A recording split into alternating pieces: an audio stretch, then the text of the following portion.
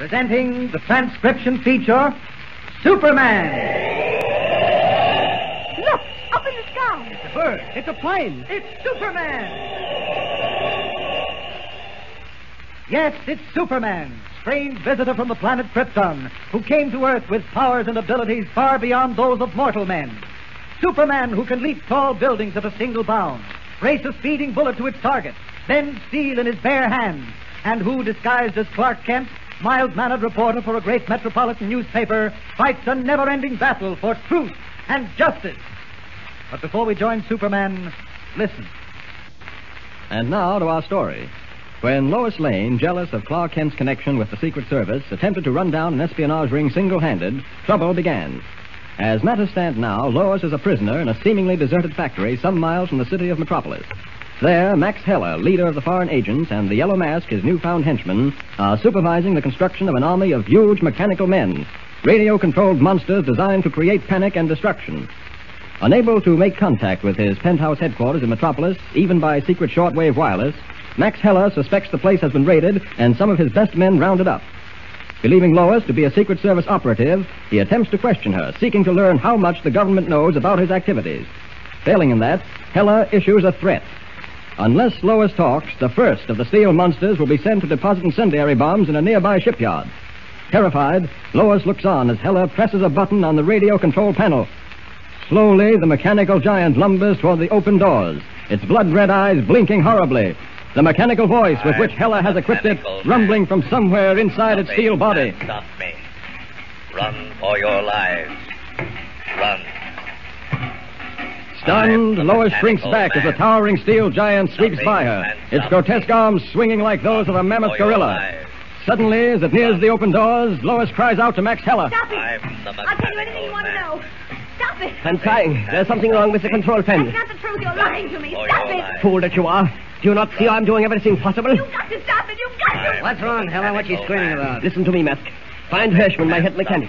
Something is wrong with this panel. Hurry. The mechanical man is out of control. Well, where is Hirschman? Dummkopf, in the machine shop.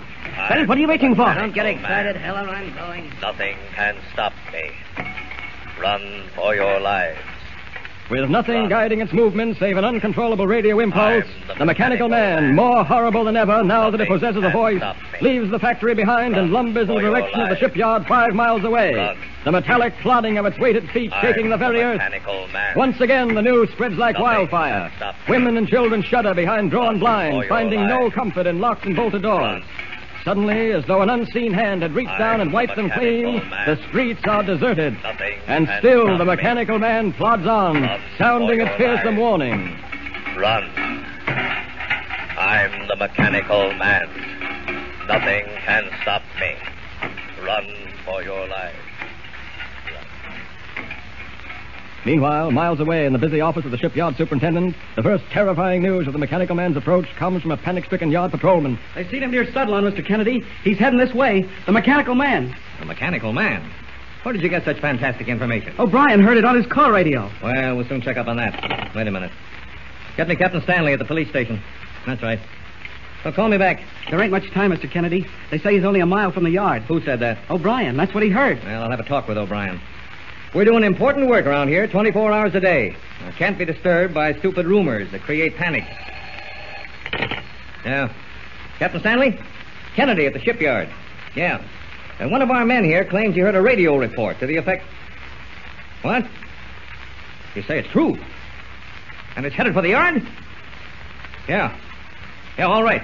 Yeah, at once. Ring the alarm bell, Joe. We gotta clear this yard of every man in it. Come on, now, hurry. There isn't much time.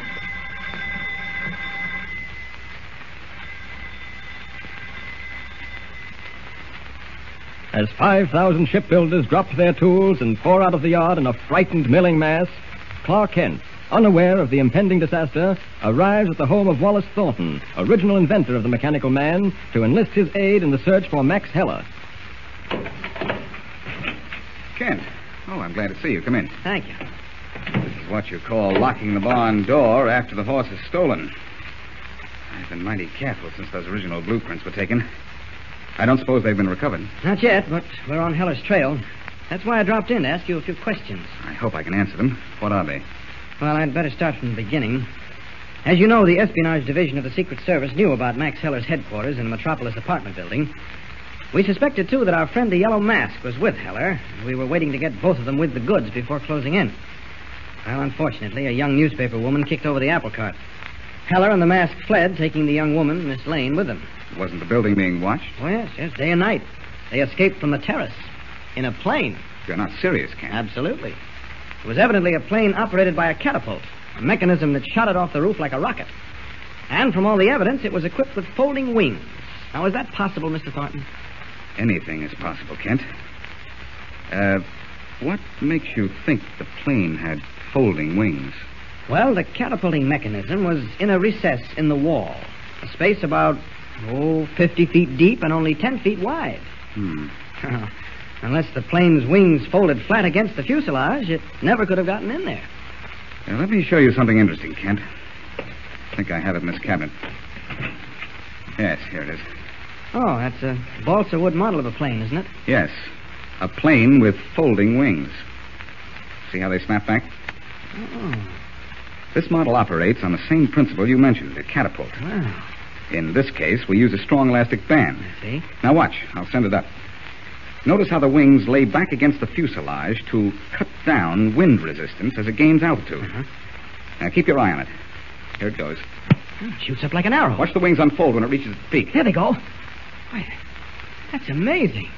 Oh, if it had a motor, it could keep flying. Exactly. I developed this model 3 months ago. But evidently, from what you tell me, someone went into production on the actual ship. But go on with your story. What about Heller and the Yellow Mask? Oh, well, they had skipped, as I said. But in their empty apartment, we discovered a shortwave wireless set hidden behind a bookcase. A message in code was coming over. We recorded as much of it as we could, and it's being deciphered now. It may yield a clue to Heller's whereabouts. Frankly, Kent, I'm worried. With the mechanical man blueprints in Heller's hands, anything can happen. Yeah. I've been working day and night to perfect a radio control mechanism capable of stopping any mechanical man Heller builds and releases. Just in case we never recover those blueprints. Good. But it's quite a job because there's no telling what wavelength he might use. But it has to be done. We've got to stop him somehow. Yeah, it's quite true. But it'll be a long time before Heller makes use of those blueprints. Steel isn't so easy to get these days, and, well, where can he build a 10-foot giant in absolute secrecy? I wish I felt the way you do, but somehow I have a premonition that something ghastly is going to happen. You recall the panic caused by my model running wild. Just think what would happen if Heller and his men released dozens of these steel monsters. Well, even one could do irreparable damage, not to mention the panic and terror. Imagine, Kent, a mechanical man loose in a shipyard. Almost as though his mind was spanning the 200-mile gap separating the doomed shipyard and his laboratory, Wallace Thornton is picturing for Kent exactly what is happening. Even as he speaks, Max Heller's mechanical monster is bearing down on the yard like a creature out of another world, carrying in the steel pocket of his massive chest enough incendiary material to level everything in sight. Before him loomed the half-completed hulls of a dozen destroyers, cradled in wooden scaffolding, dry tinder for the unquenchable fire of his bombs. All appearances, the yard is empty, deserted, swept clean of its horde of defense workers. But hidden behind sandbag barriers, their muscles tense, are 6 gray-clad members of the state police, expert marksmen armed with machine guns. Crouched low, they wait until the steel giant reaches the gate, and then, spitting flame, the guns hurl a barrage of screaming steel at the huge monster. For a split second, the powerful impact of the bullet seems to stop him in his tracks. Both blood-red eyes shatter into a million fragments, and the ghostly voice rising from the depths of the metal body fades off into an eerie death rattle. Then, shuddering, it continues on, crashing through the locked iron gate as though it were paper. One by one, the machine guns, their bullet clips empty, stop firing. And there is no sound but the dread plodding of the monster's heavy feet. Meanwhile, back at Wallace Thornton's laboratory, Clark Kent is about to leave. I'll call you if anything turns up, Mr. Thornton. I want to get back now and see whether Major Campbell's men have deciphered that code message. Keep in touch with me, Kent. I'll let you know if I make any progress on the control device. Oh, yes, I'll be anxious to hear about that. Oh, it's only 5 o'clock? Oh, it must be later than that. Oh, my watch stops. Now, wait a moment. I'll turn on the radio. There might be a time signal. All right, thanks. Takes a second or two to heat up. Sometime within a week, a giant mechanical monster has run amok and threatens to destroy the Bartlett shipyard, one of the largest on the coast. What's that? Less than 2 minutes ago, the steel Frankenstein was reported crashing through the yard gate, despite the best efforts of state police marksmen to stop it with machine guns. The Bartlett yard, located at Haynes River, has 12 destroyers ready to launch and a dozen more partially built. The police seem I got to go, Mr. Thornton. Kent, come back. This is serious. I know it is. I'll call you. Kent, wait a minute. Don't go. Bartlett Shipyard, eh? Haynes River. I just stuck around the side of this building. There's still enough daylight to make it risky, but I've got to take the chance. As Superman. Up! Up! And away! Racing against time and risking detection in the gray light of dusk, Superman leaps into the air, swings north, and like an arrow in flight, wings toward Haynes River 200 miles away. Can he reach the shipyard before the incendiary bombs explode and level everything in a hail of liquid fire? Don't miss the next thrill-packed episode. Be with us for a smashing, exciting climax. Tune in and listen with Superman. Don't forget, tune in again for the next thrilling episode with Superman. And now to our story. When we last saw Clark Kent, he had dropped his reporter's disguise and, as Superman, was flying to the Bartlett Shipyard at Haynes River.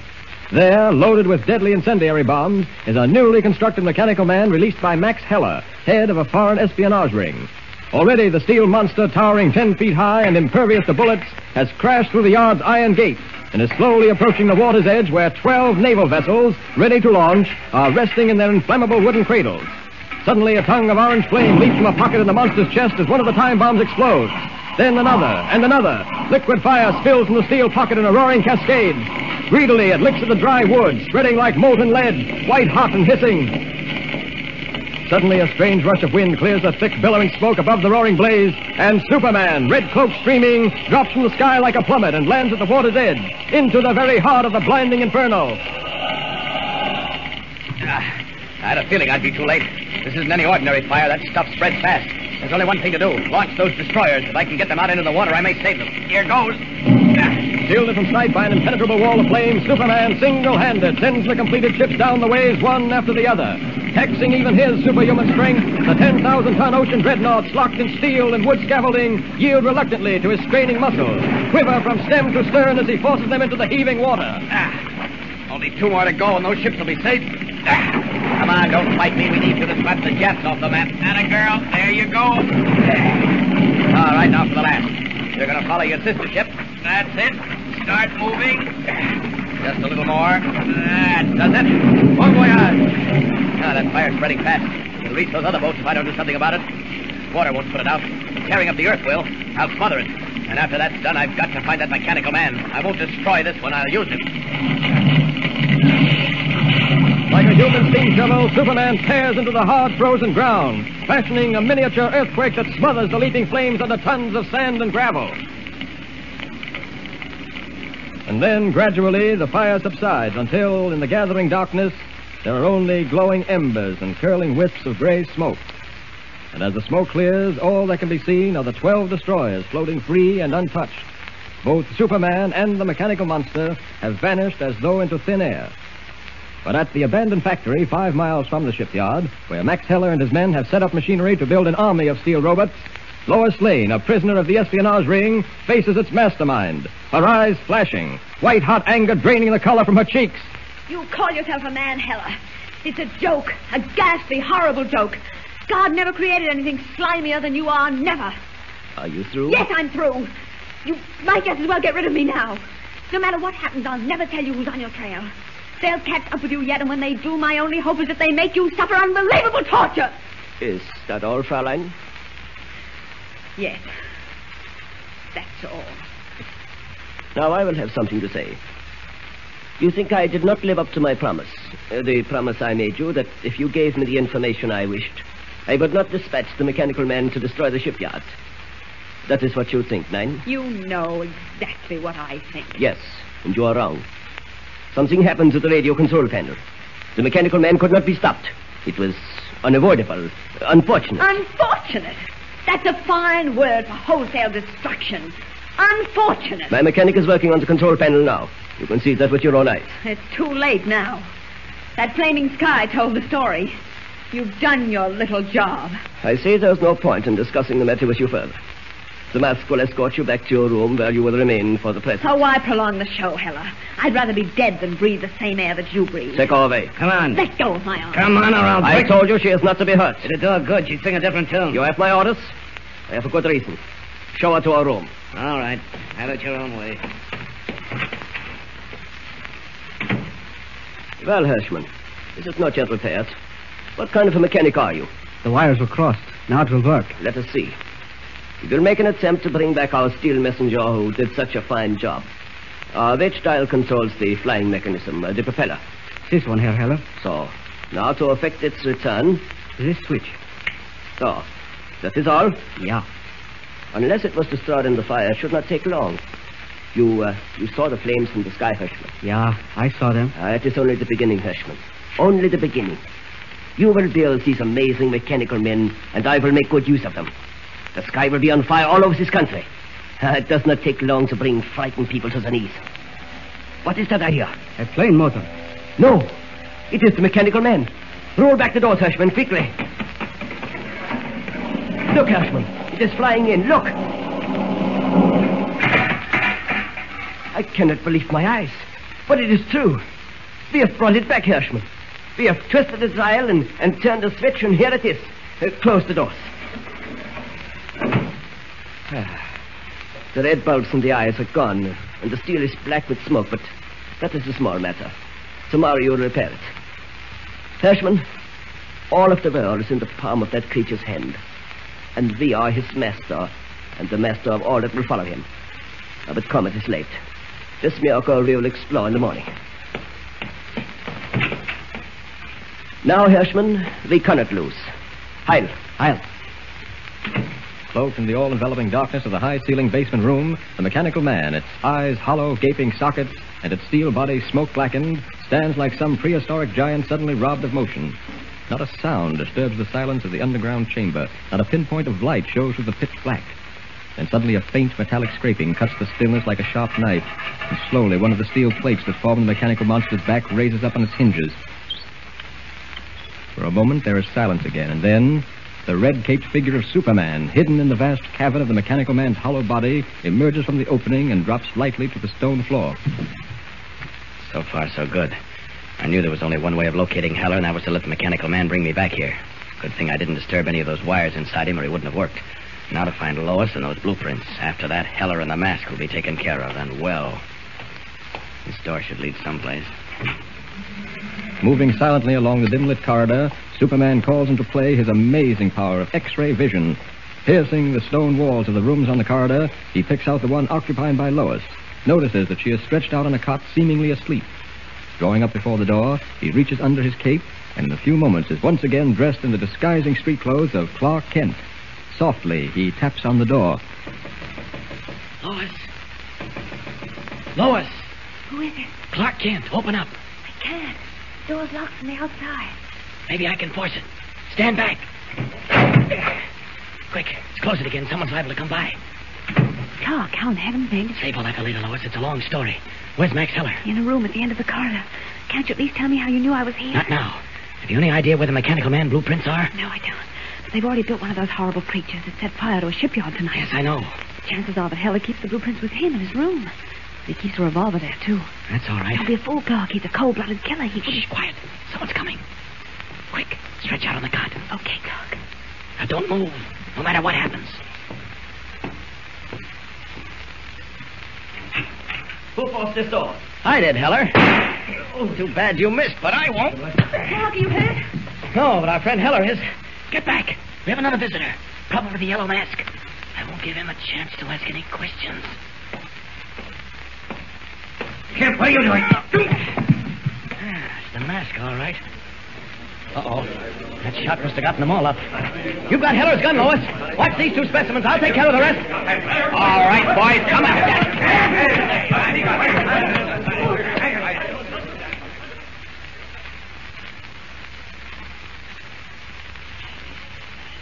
Come into this office, Mr. Thornton. It's too noisy out here.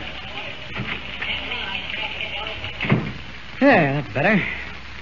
Well, I was sorry to have to drag you down to the Daily Planet to give you these blueprints, but I've been so busy tying up loose ends I couldn't get away. I don't mind in the least, Mr. Kent.